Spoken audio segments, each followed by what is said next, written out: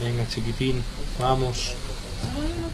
A delicated vet makes a desperate attempt to save a jaguar cub's life, just seconds after its birth.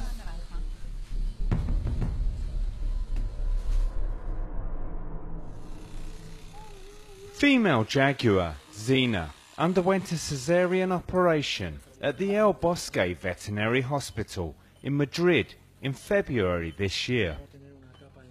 Found predominantly in South America, the jaguar is a near-threatened species, with an estimated 15,000 left in the wild.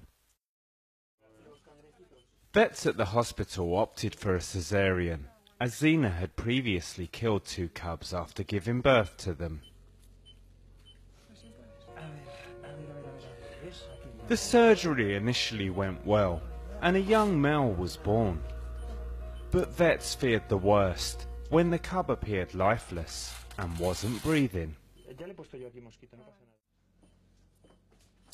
A team of 12 vets, nurses and assistants quickly set about trying to save the tiny cub.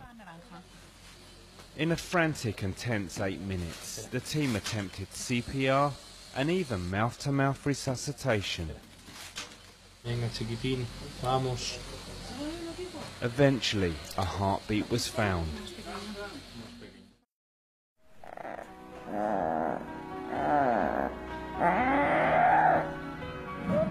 Unaware of his dramatic entry into the world, the cub, affectionately named Ali, was nursed back to health. He has now been rehomed at a local zoo, where he's being hand-raised by carers.